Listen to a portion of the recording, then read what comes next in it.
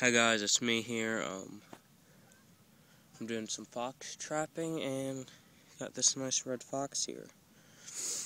This is the 5th one of the season. I actually caught a nice male in this exact set here yesterday.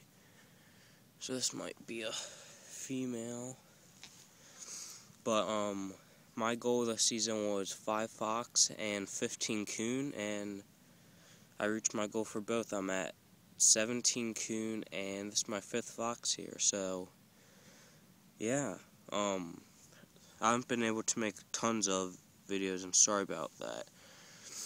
I'll either forget my camera on the line, or I'll check my traps before school and not have that much time.